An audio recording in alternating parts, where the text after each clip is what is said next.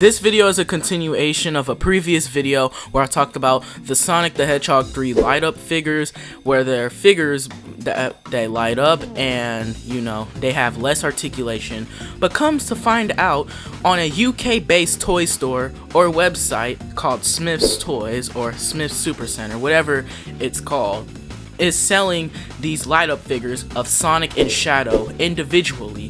Now I believe the light up Sonic figure looks better than the neutral one, as I already have a 5-inch Shadow figure. I really like it. I think it's the best Shadow figure ever made. This is the definitive Shadow figure, and I cannot wait until I get the 4-pack, so I'll have Sonic, Tails, Knuckles, and Shadow.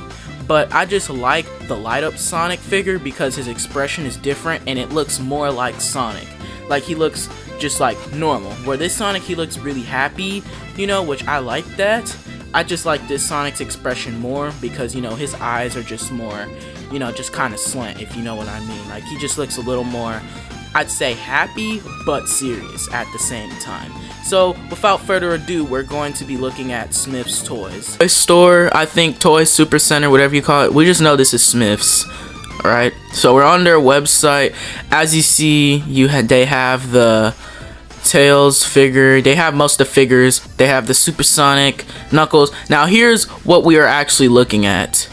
Alright, so this is what we're actually looking at here. So this is the Sonic figure that they have. I think it looks pretty cool. I really like how this looks, especially without the lights. I think this actually looks better than the original one, and this is just like how it looks and all that stuff. This is how it like looks from the back and the front. When it's not lit up, it actually looks good. I actually like how it looks when it's like not lit up, honestly. So if we just go back, I don't want them to know my location. Now we have the Shadow, in which I already have a Shadow figure. The only difference is this one lights up and it doesn't have the crunch articulation, like the ab crunch.